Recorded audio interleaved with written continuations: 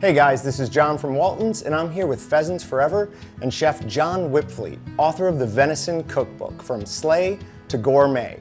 We're going to be going over some fairly easy upland bird recipes that if you can make anything like him, you're going to impress all your guests.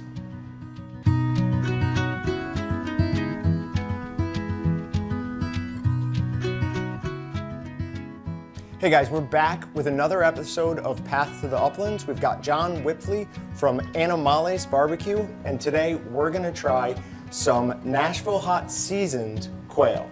Yeah, we're pretty excited for this. We're basically gonna take this quail and break it down into quarters, okay, and then kind of treat it like chicken wings. Traditional Nashville Hot chicken is breaded. We're gonna forego that and just use the seasoning from Walton's. It's a pretty spicy seasoning. It has great flavor. We're going to season these, sear the quarters in oil, and then serve it with a red cabbage and cilantro creamy coleslaw. So that sounds delicious. What's the first step we need to do? So the first thing we're going to do before we do anything is we're going to season our cabbage. So we're going to season it with some salt and some sugar, and that's basically going to draw out some of the moisture from the cabbage, but also at the same time add flavoring into the cabbage.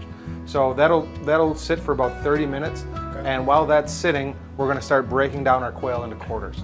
So a little bit of prep work with the cabbage, and then we start on the quail. That's exactly right. All right, let's get to the prep work. For somebody to make this at home, what are the ingredients? What do they need? Yeah, so they're going to need some quail, that's obvious. And then for the coleslaw, you just need a red or green cabbage, and that's cut fairly thin. We're going to add a mayonnaise and sour cream mixture to that after it's seasoned with salt and pepper and sugar. And then right at the end, we're going to add some green onions and cilantro that's just kind of roughly ripped and chopped. So it's got big stems to it, and it's a beautiful coleslaw. Now, for somebody who doesn't like cilantro, those poor, unfortunate people who it tastes like death to, what could they use to substitute? Or they can just take it right out. You don't have to worry about it, or they could add some chive or just another herb that they might want to use. Basil would be a great substitute in there. But taking it out is just fine too.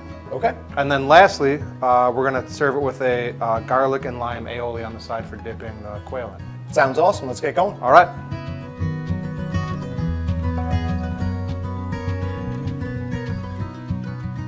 So right now, I'm just adding a little salt and a little sugar to the coleslaw.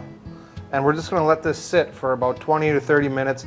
And you're going to notice that the coleslaw is going to lose a lot of moisture. Okay. And so before we season it with the sour cream and mayonnaise mixture, we're going to press the coleslaw with our hands, just squeeze it and try and get the most moisture out as possible. This will increase how much flavor basically the coleslaw has when it's a finished product. So I have salt and sugar in here, and we're just going to let this sit for 20 minutes while we break down our quail. And it looked like you used about twice as much salt as sugar. Is that accurate? Or yeah, so I used about 2 pinches of salt and 1 pinch of sugar. Okay. There we go. Okay. All right, so now we're going to start breaking down these quail. Why don't you walk us through that? Yeah, so obviously quail is a pretty small bird, and we're going to break this into quarters. So we're going to take the legs, and we're going to take the breast out individually, and we're going to have 4 per bird, kind of like a chicken wing sized bite. Okay. So after they're broken down, we're going to sear them in hot oil with our seasoning, and then just serve them alongside our coleslaw. Sounds good. Great. I'll get to it. So we're just removing the wings. There's not enough meat on there to make it worth doing anything with. Yeah. So I'm going to remove them at the middle joint. Okay. And then we're going to take these bones and put them into a stock for a later recipe with quail meatballs. Nice. Yeah, so we're not wasting anything. Waste nothing, yep. So I'll do all those first. And you want me to just get those right in the stock back there? That sounds great. So then first on this guy, we're just going to take the legs off, and they're pretty easy to take off. If you look here, you'll see a joint that's back here. Okay. We want to cut around the back of that joint, and there's a tiny bit of really delicious meat here right behind the joint. So I'm going to cut through there, snap that joint out, which you can see. Yep.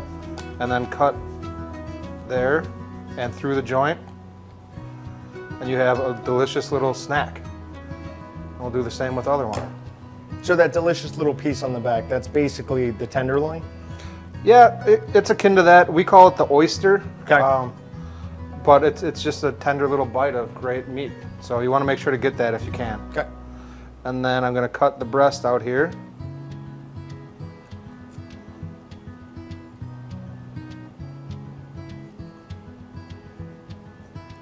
And for doing something like this, how important is a super sharp knife? It'll make your life a whole lot easier. It's always important to have your knife sharp in the kitchen. Most accidents happen with a dull knife because you're forcing it too much.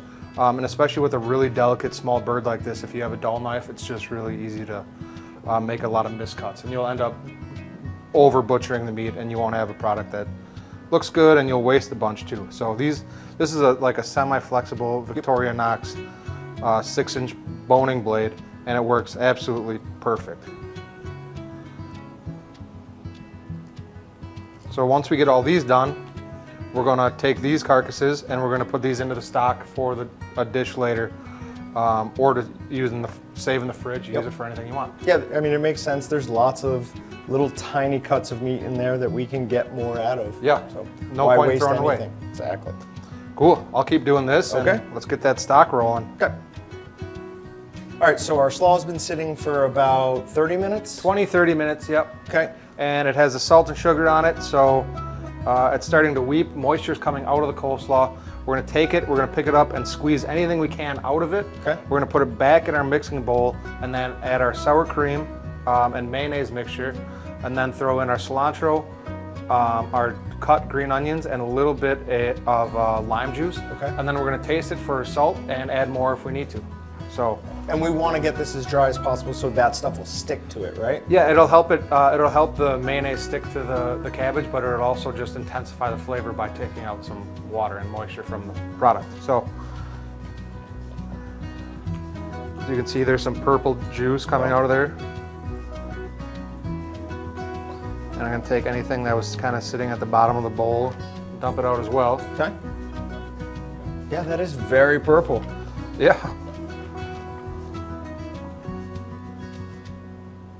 There we go. Okay. And now we're going to take some mayonnaise and sour cream. My hands have a little cabbage on them. Just take a scoop of this. We can add more later if we need to. We can feel it out. There's no really right or wrong. If you like it a little creamier, you can add more. If you like it a little less creamy, you can do that. And then we have our green onions. Just throw those right in. And then you can see our cilantro is just really rough cut. Really rough, yeah. We really like the stems. It gives it a little texture, a little bite, and there's a whole lot of flavor in there too. And then we're going to take a squeeze of lime.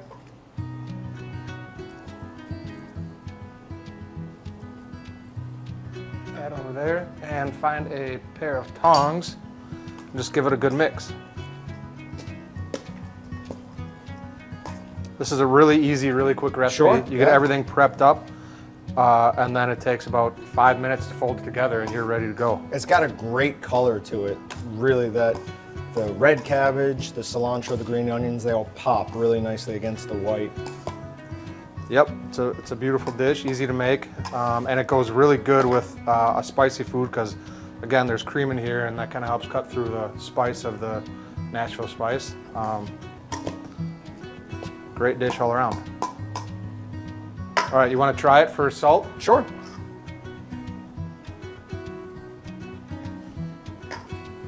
Finger food is welcomed here. That's the way to try things in the home kitchen. Need any salt, any sugar? Maybe a little bit of salt, but I love the taste of cilantro in that. And you're right, the stems give it a little extra texture. I mean, the cabbage is already fairly crunchy, but you can definitely feel that stem. It's delicious. Yep. Absolutely great. Cool. Well, we're going to let this sit, and then we're going to season our quail, fry those up, and then we'll have another meal ready to go. That sounds good to me. Awesome. All right, so that cabbage is now sitting. It's all dressed, ready to go. So we're going to fry up our quail. Traditionally, like a Nashville hot chicken or a Nashville hot quail would be breaded, but we're going to skip that. I don't eat a lot of breading. I like to kind of simplify things. And I like to focus on the protein. So it's not a traditional Nashville hot, but it's going to have that same kind of flavor because we're using this seasoning, the Nashville hot seasoning. So we're going to season these in this mixing bowl, and then back here on the stove we have a pot getting hot We're gonna add a little oil to that and then dump all of our legs and breasts in, skin side down. Try and get them a little crisp. Flip them once or twice, and then they'll be cooked and we'll be ready to eat. Sounds great. I cannot wait. So we're just gonna mix everything, season everything all at once. Yep. It all goes into the pot together. Keep it nice and easy. Okay. So no real rule on how much seasoning. This does have salt in it already, so I'm just gonna dump a little bit in there. If you like it hotter, add more. If you don't like it hot, add less. You could also use, you know, any other poultry seasoning you want if you don't want anything spicy. We're just kind of thinking about this like maybe how you would cook a chicken wing. So okay. Any seasoning you want to do is just fine on there. And that Nashville Hot from Excalibur definitely does have a kick to it. So if you are spice adverse, I'd recommend either light or go with something else. So I'm gonna add a little more because I like it spicy. So do I. And then I'm actually gonna also take these back out of this mixing bowl and put them back on the plates so that we can easily see which side is skin side up, which side is skin side down. It's a good tip. And we're gonna put the legs on one plate because we're gonna start those sooner. We're gonna put those in first to cook them a little longer, and then we're gonna put the breasts in second so they cook a little less. So we want skin side down so that skin is getting really nice and crispy? Yeah, we're not gonna be able to get it completely crispy, but we will be able to get a little crispness out of it. Okay. So if you start it on the skin side down, that'll just make that process happen a little more quickly. All right. All right, so we're over here. We've got the pan nice and hot. Gonna add some oil? Yeah, so we're gonna add a grapeseed oil.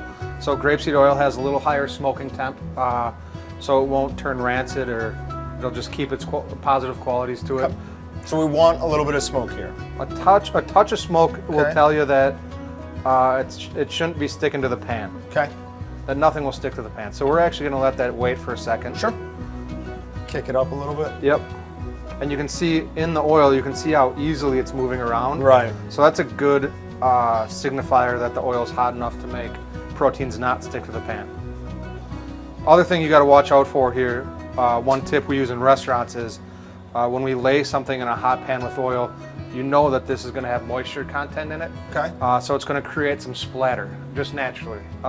So when we lay things down, we try and lay them away from us rather than towards us. Okay. So it splatters towards its wall and not towards you. That's a very good tip. So I can see it's pretty hot now. So I'm going to turn the heat down a touch. Okay. And start adding the quail. You can hear that sizzle. Oh yes. And you know if you hear that sizzle that it's not going to stick. Love that sound. And you can see they're immediately starting to contract. Yeah. Protein's getting hot quickly, and that'll have that effect. And there's one of the splatters we were talking about.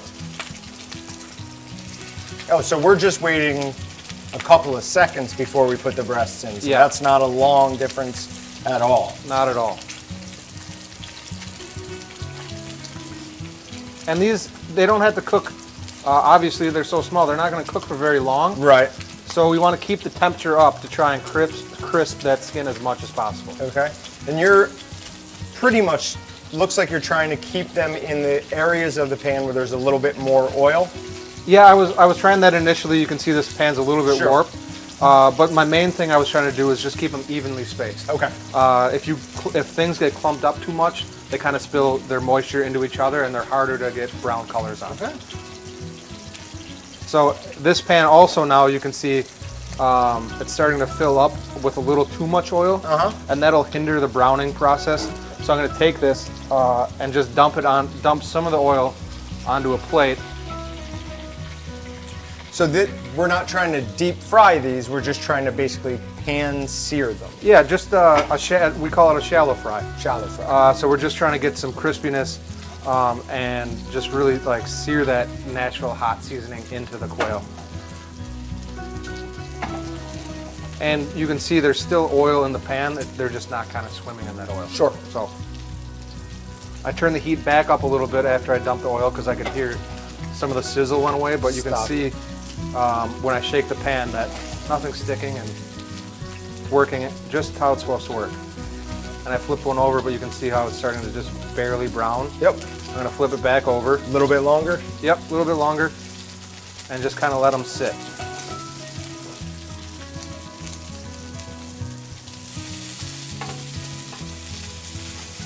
Yeah, those are browning up really nice. All right. So when you're shaking the pan, you're trying to keep things from sticking by keeping it moving? Well, my initial shaking of the pan was just to make sure that things weren't sticking. Okay, so you're now, checking. Just checking. And now I kind of just want to let them sit so that the same parts of the skin stay on the pan. Okay. So it browns nicely. Like this breast is browned perfectly. So I'm going to flip, actually I'm going to flip everything right now because it all seems to be doing pretty good. I'm going to let it finish cooking on the other side. There's a breast that's halfway done. Yeah, so without using a ton of oil here, you've managed to give it a nice crispiness to it. I mean, when I think Nashville Hot, I do tend to think deep fried, but these look absolutely delicious. This back row here, those are going to be the ones I target. Yeah, for sure. Nice and brown back here. And up here too. And again, this is just a good technique where you don't have to use, you know, putting a lot of flour and you do your egg wash and all that. It can get really messy in the kitchen. Sure. You have to get a huge pot of oil going. That can be tricky too. You can get a similar flavor profile with a lot less work, and I think equally good result by going this route. And let's just be honest, deep fried stuff is not that healthy for you. As good as it is. Not at all. You gotta limit that every now and then. Yep. So these guys all look like they're pretty much done. I'm feeling them there. They don't take much time, obviously. Such a little bird. I'm going to take the breasts out first because those will cook the quickest. Okay. And need the least amount of time. And they're going to continue to cook for at least a few degrees after you take them off. Yep, they'll always raise in temperature a few degrees, even after out of the pot. So that's a good thing to remember.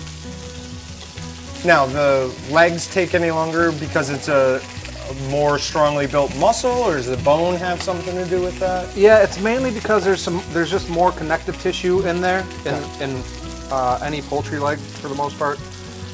And so if you just cook them a little further past, you know, these are our goal temperature is about 155 to 165. Okay. Goal temperature on a leg is more like 170, 175, and you can see one of the signs of knowing that the meat is starting to fall off the bone as it starts to pull away. Okay. At the bottom, you can see it here and there. And that's what we're looking for. Yep. Okay. And so now that I see that in one, they're all pretty much good to go. Okay. So almost a similar thing to a pork butt for pulled pork. We're cooking higher to break down that connective tissue. That's exactly right. Okay. And it's such a small animal, it's just it's a much shorter window. Here we go. These are our quail bites, and we can go plate them with the rest of the stuff. Let's get it. All right.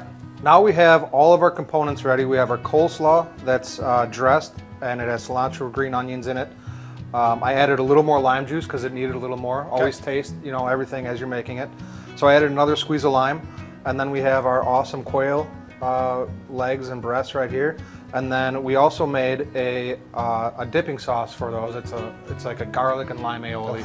But kind of resonate on the lime flavors in here. Goes great with a hotter fried food. So for plating, we're just going to take some coleslaw, put it right in the middle here.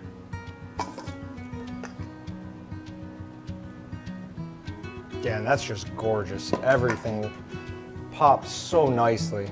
The almost purpley red of that cabbage. You got the green, some lingering white from your mayo. You can tell you do this for a living, huh? Yeah, I've done this a few times here. And then we're gonna put this dipping sauce right there. There's all those breasts, and then, you know, if anyone wants a little more lime juice, okay, put that on the plate for them, and that's your dish. Want to give it a shot? Let's give it a shot. So, real quick, walk us through how you made this. So this is just the basic mayonnaise. We actually use an avocado-based mayonnaise. Okay. I think it has a really clean flavor to it. And then we just squeezed fresh lime juice into a small pile of diced garlic.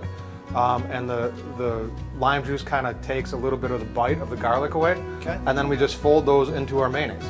It's really simple, really easy, and it's delicious. Excellent. Here we go.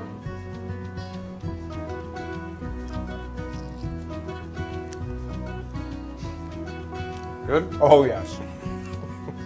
That is delicious. I want to try one without I gotta get into any one of these mayonnaise. too. Oh yeah. That is absolutely excellent. That Nashville hot seasoning comes through. That is so good, Chef. The legs are my favorite part. So I gotta get into one of these. I think I could have even used a little more Nashville hot. As I'm saying that, it's starting to hit the back of my throat. It got ya. Yeah. All right, so I pretty guess good. I have to try one of the legs too. Let's try dipping it in. There is a big difference in the level of heat without this dip and with it. So you're right. Yep. It cuts it very, very much so. Man, I could eat these all day. Jeez. So next time you're having some people over, don't bring out boring old buffalo wings, chicken wings, whatever. Take a few extra minutes. I mean, this did not take long. We were done in under 30 minutes. Yep. And this is something that you bring this out to a bunch of guys drinking beers on your back porch, this is gonna cause a stir. These are absolutely delicious. There'll be nothing left by the end of the night. There'll be nothing left in 2 minutes.